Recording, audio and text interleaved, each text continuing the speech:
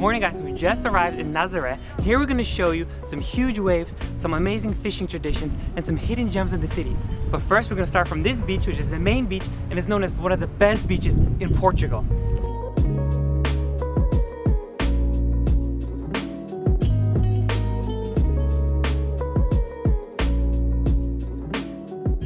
So long before Nazaré was a tourist destination, it used to be a fishing village filled with colorful boats, just like the ones you see here behind me. However, once they built a new harbor, they moved all the working boats there, but they still left the traditional ones here on the main beach to display the heritage and the history of Nazaré as a fishing village.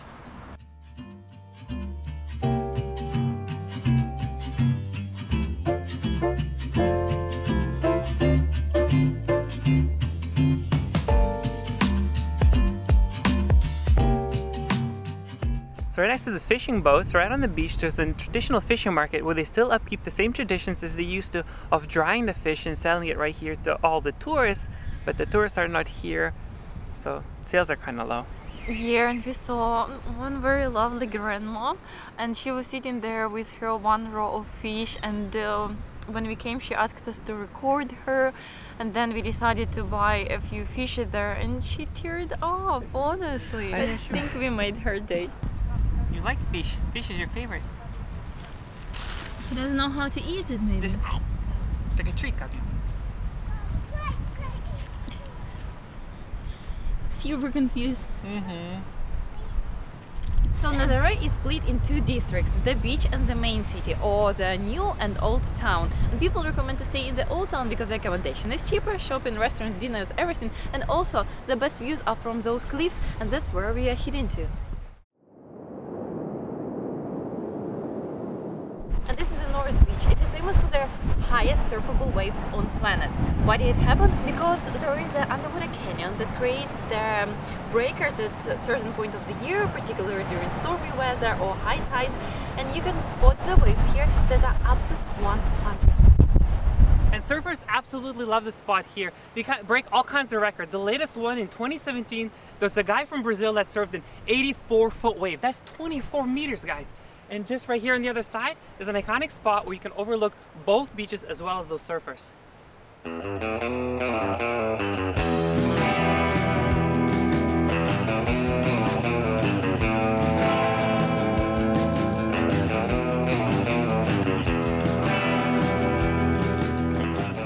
waves here are so big and they crash so close to the coast that it's impossible for the surfers to go out there over the waves themselves. So as you can see, they're being pulled by jet skis to get them out there far enough to the big waves so they can ride them before they crash.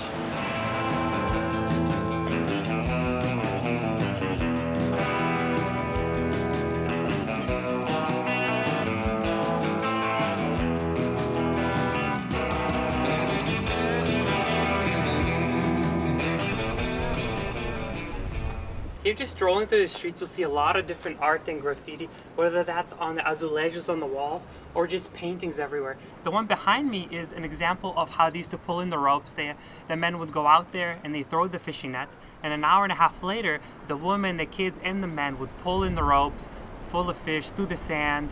So that's what this one is an example of. And as we talk about the traditions, we cannot mention the traditional outfit. Even in the market we saw ladies wearing the skirt with 7 petticoats. Why exactly 7? People made a lot of versions. It's like one for every day of the week. 7 colors of the rainbow, 7 waves of the ocean. But the most realistic one is that back in the days, ladies stood on the beach waiting for their husbands to come home from sailing, and it was super cold, so they had to wear 7 petticoats to cover their back, legs, arms, everything to stay warm. Nowadays you'll see a lot of people do that for tourists to sell their accommodations, souvenirs and everything, but we still saw a few ladies wearing the 7 petticoats just to respect the local traditions. What are you doing? I walk here and record people's butt. Why? Because of the petticoats. Sua mãe me ligou contando uma história que a chuva levou todo equipamento. Só deixou. Went there. It's quite nice. Everything is from Azulejo. And look up when you're there.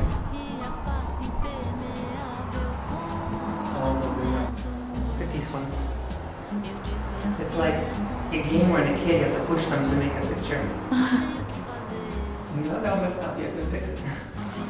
How many churches has Cosmo visited in his life? Oh, too many to count, all over the world. Very religious dog. Just outside the city center, we found a little cute shop where the guy's making the traditional fishing boats, miniature version. But if you're ever here, come visit. The owner's really nice. He let us go inside, take some pictures and videos. So if you're ever here, great place to get a souvenir. Posso fazer uma festa? Olá! Olá! Que lindo! Olá! We're a little bit lost here, but already a few people stopped and showed us the directions. They tried to talk to us, but Cosmo, I think here are the most kind people we've met in Portugal so far. Tá saindo madame com pãozinho e salame. Amanhã você se serve, pega o que quiser. A noite caiu tomando meu vinho, fez do meu ouvido. You know when you come back from vacation and you feel like you need another vacation? So I think if you're ever in Portugal and you go to Porto or Lisbon, come here to end your vacation here, because I think Nazaré is a perfect vacation from your vacation. Here you'll find the breathtaking views, one of the kindest people in Portugal, and truly unforgettable waves. I think Nazaré will take a very special place in our hearts.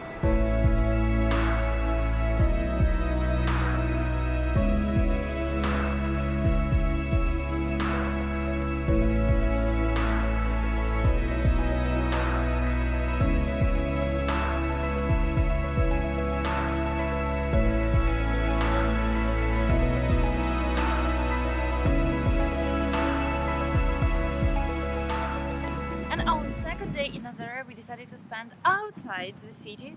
We heard that there is a very nice monastery and also Óbidos not far away from here, and we've been recommended to visit it so many times.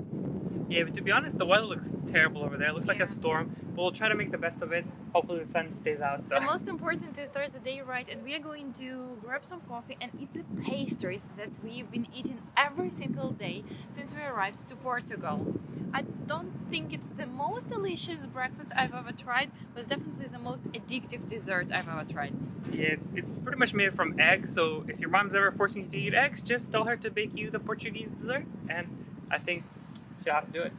Let's hit the road.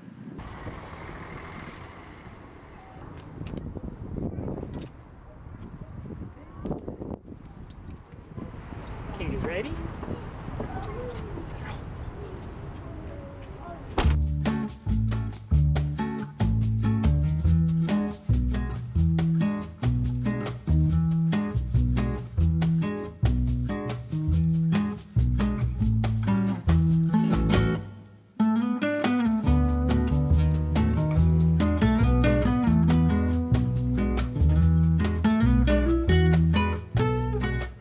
Why you should visit Óbidos. It's one of the most picturesque places in the center of Portugal. It's like a movie set, but the difference is everything here is real and authentic.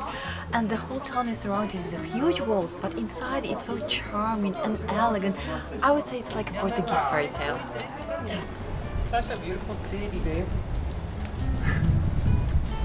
Picture in every corner. Look, I told you, like this movie set.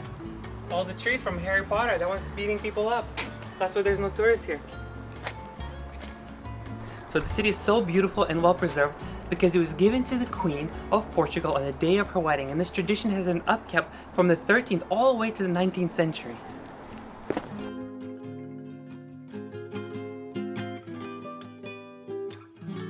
Cosmo has such a nice walk, you know? Like model. At least one of us do. Enjoying the view of the whole city over here. One of the main attractions to do here is to just walk. I'm alive. I'm lucky you were still recording. Can you come save me? I was recording Cosmo's reaction. You didn't want to save him, huh? One of the main attractions of the city is the castle walls. It's 13 meters high, so the main touristy thing to do is to climb to the top and circle the whole city, which is 1.5 kilometers long, and have the most beautiful views, panoramic views of the outside as well as the inside of the city. When you're on top of the city walls, you'll notice these arcs. There's 3 kilometers of them, and what they used to do is they used to bring water from a nearby spring all the way to the city center fountain. A new trick I've learned. He's confused why 2 cameras are facing him. Which one is recording? Which one should I smile to? When you hear the main square, pay attention to the pillar over there because it has some historical background dating back to the Roman times when they used to chain the criminals here as well as hang them naked, and people would throw objects at them. I think tomatoes, the Rinka said, probably shoes. Makes more sense. Probably rocks, to be honest. So what is Ginja made from? This is the liquor of sour cherry. Sour cherry is a fruit, and we have the trees here nearby. And we made the liquor with the sour cherry, staged for 14 months with alcohol, 100% natural, extracted by cereals, and sugar, water, and that's it. Great, so everything is pretty local because you said it produces here? Yes. That's great. This is from here. We called liquor of sour cherry, liquor the Óbidos. Perfect. Thank you. So here's the real reason we came to Óbidos, because here you can try the traditional Portuguese drink Ginja, which is served here traditionally in a chocolate cup as well as a little cherry inside. 20% alcohol. But it's supposed to be really sweet.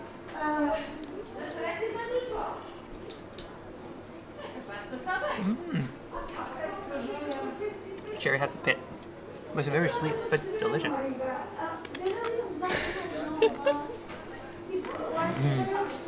Best in the end? Dark chocolate is not very sweet. So perfect combination. Yeah. Sweet, sour, and then good chocolate at the end. He really wants to try, get the white chocolate. So to give a kiss, they said. Em português, dar beijo. And they're drinking it.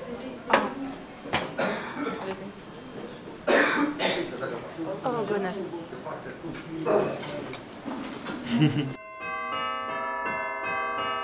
Alcobaça Monastery is another great attraction just 50 minutes outside of Nazaré. It is built by the first king of Portugal, and it is the first Gothic style building in the country. Gothic style was very unique then, and it was very experimental, and I think that's why this building turned out so beautiful and unique.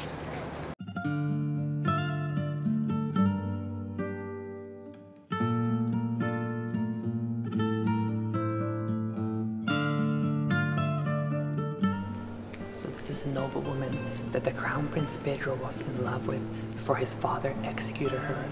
Very sad story, but the tomb I think is the most beautiful one I've ever seen in my life.